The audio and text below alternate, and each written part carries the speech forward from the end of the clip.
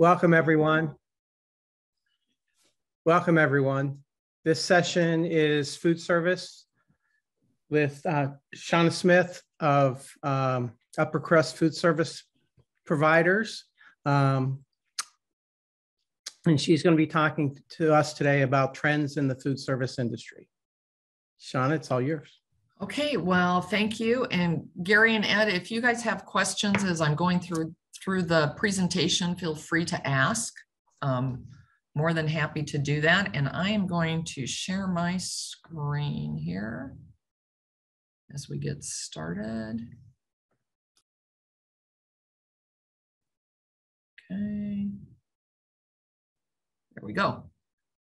So we're going to just start this off. I'm going to talk about food service trends and operating adjustments. So really looking back, kind of what's been going on, what we've had this last fall, what we're seeing kind of starting in this spring, moving forward of what we're going to see, and then supply and labor shortages that we're seeing. So during COVID, and you probably heard or seen this if you were at the fraternity house, is we saw many of the students eating meals by themselves or in their bedrooms. If, during the COVID, they were grabbing their food, whether it was in a to-go box or it was being served to them, and either taking it to their bedrooms or, spreading out through the dining room. You had less communal dining. A lot of that was dictated either, through the health department, the House Corporation Board. For some, it was the universities made those determinations if you were being inspected by the university's health department. Self-service dining was eliminated. Food was placed into to-go boxes. It is not the ideal way any of us like to do food or eat out of it, but they were eating out of their to-go boxes with plastic forks and spoons. So then we also saw the increased request for comfort foods. So, it was more chicken, broccoli, rice casserole. Can we get more mac and cheese, chicken tenders, food that, they were not wanting to kind of shake up their palate with some different foods. We also saw less variety available, and a lot of that came from the supply chain. We just could not get some food in. We had parts of the country where chicken was readily available and you couldn't get red meat, and vice versa. So the variety was less. I always use the, sometimes we couldn't get milk. If you had a milk machine, we couldn't get the bladders of milk. So it became, the individual milk containers like a school. But the flip side of that was we had a huge increase, and still do, in snack foods. And I think part of this was, the restaurants, some places weren't open, limited hours. They were in their bedrooms, and so, and really at the house doing their online classes. So we saw more people wanting snack foods, whether it was, the individual cookies, chips, popcorn, to, hey, can we get the mac and cheese, the easy mac and cheese, frozen burritos, stuff that we can throw in the microwave. Saw a big increase in that. Of course, we saw a lower meal plan participation due to a limitation of live-in members. So if you were a house that had to reduce your live-in membership because of allowing spacing, we saw that lower meal plan participation. Also, we had some houses and campuses where live-out members weren't allowed in the house. So a House Corporation Board is depending on that revenue, and that has been taken away. Because they could not come in. I had some campuses that were creative. They had a table outside the kitchen back door, and that was where they came, and food was put into to-go boxes, and you had to be there. If lunch was normally 11 to 1, you had to pick up your box at 12, And that was, it was out there. Worked for some, and House Corporation Board was able to continue charging, but most of them did not. We also saw an increased cost to House Corporation Boards and chapters on disposables, styrofoam, paper, all of that increased dramatically. Of course, the online classes, mask mandates in the kitchen, common spaces of the house, etc. And then Zoom. We all had to jump to this technology. I'm kind of amazed that we weren't doing this prior to this, but we, for the most part, have gotten pretty good on this. So what we saw this fall when we came back is there is still a transition of getting men and women back into the dining room to enjoy that brotherhood that they do during a meal. So we still saw them asking for more to-go boxes because they really kind of wanted to go back to their room. And that is one that I think we are still going to see that's, kind of the dining rooms reopened, still getting that.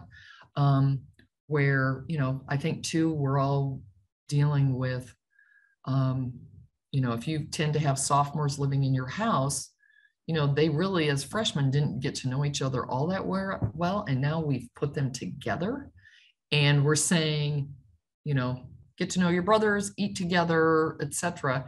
And they're still, trying to make that adjustment of their social skills. Once again, increase in weekend meal requests now. So we had the increase in just more snacks, but this fall we had people saying, hey, we don't want the chef in the house, but we want food available. And so we had quite a few of our houses that we do a weekend meal plan, and it's really for the in-house men. We see this really more on the men's side than the women, but they want, and they work with the chef so they can change it each weekend. But they'll say, hey, we want a bunch of shredded cheese, shredded chicken, tortillas, and we're going to make the ability to make our own quesadillas. We want, sliced meats, cheeses, lettuce, breads, so that we have kind of a sandwich bar that's available throughout the weekend. Also, the burritos, the mac and cheese, soup, anything that can be cooked in the microwave, we have seen that happening. Which from our standpoint, is not a problem. It's just that you need to get everybody living in the house on that plan and agreeing to it. Also the same with an increase in new snack plans. They're just wanting heavier snacks. Our normal plan always is going to have breads, peanut butter and jelly, honey, bagels, cream cheese, whole fruit. And we're seeing those groups really wanting that additional piece. And it's what we used to be able to do is put the leftovers, in that common refrigerator, that type of thing. And then, as COVID, we were having to put them in individual boxes.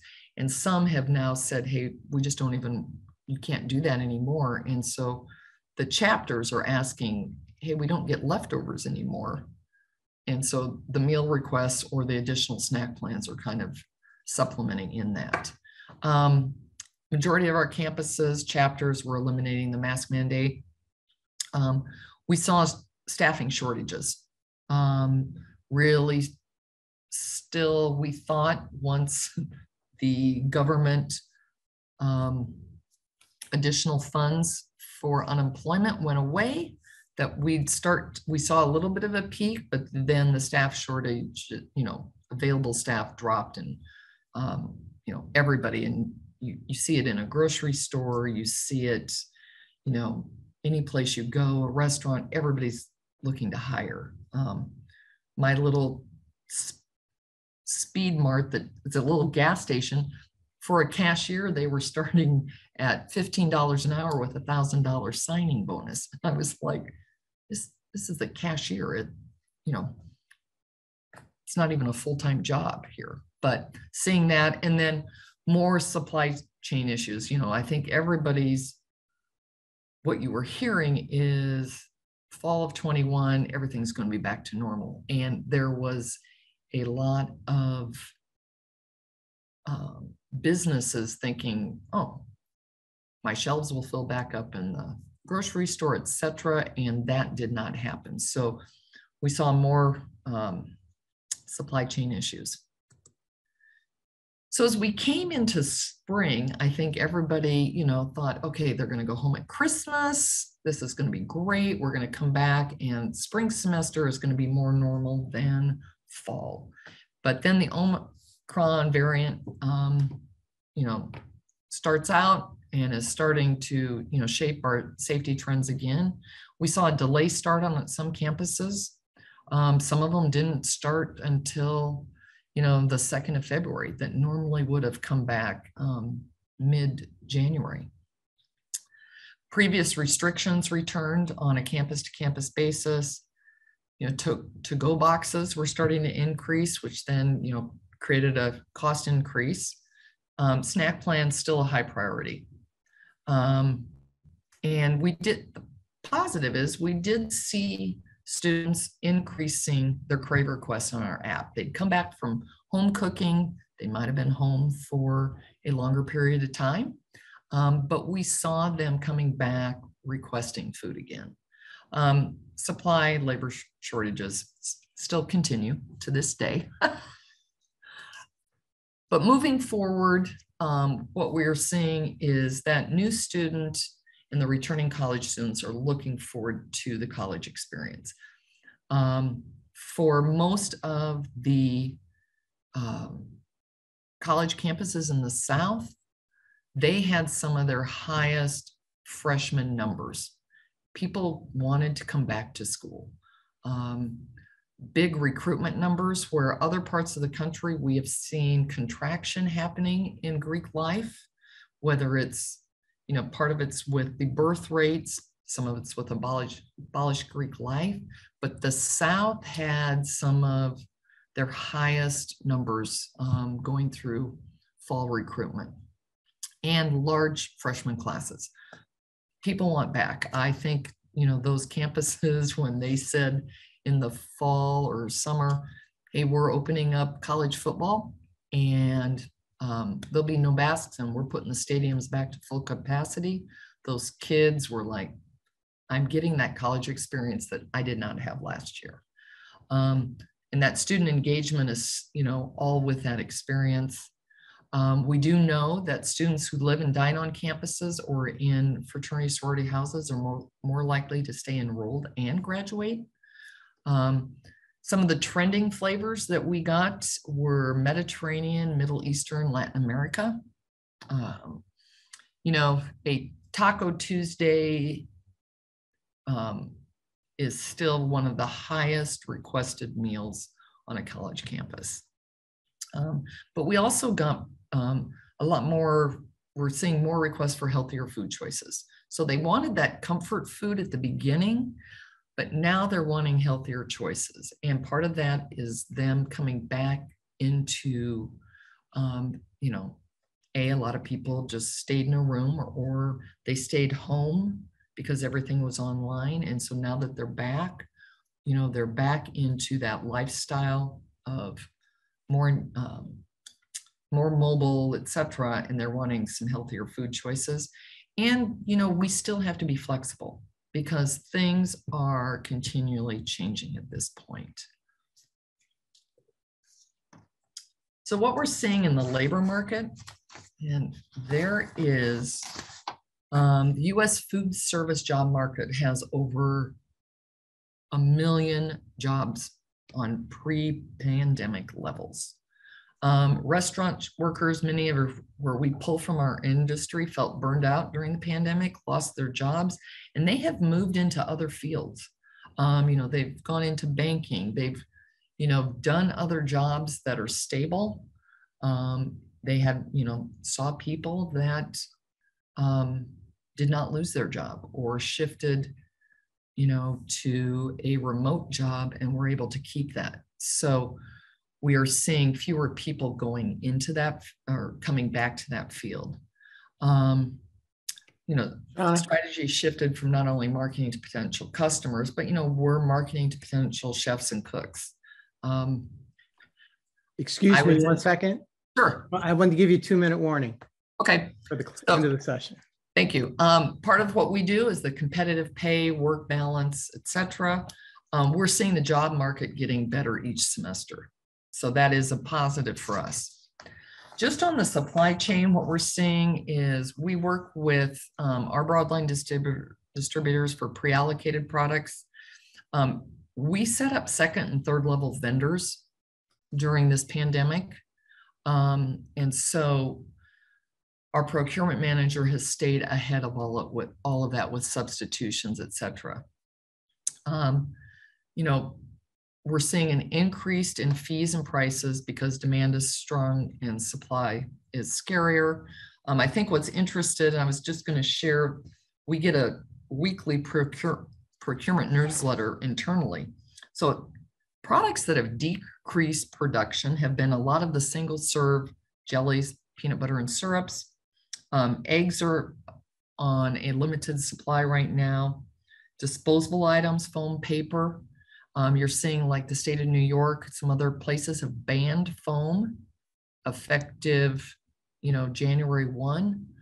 So paper is a much higher cost than the foam products. Cream of mushroom soup is a really hard thing to get right now, along with cake mixes. And if you were looking for wings, chicken tenders or nuggets, it's another product that's very limited. So, you know, we still are staying ahead of it. One of the things we just tell our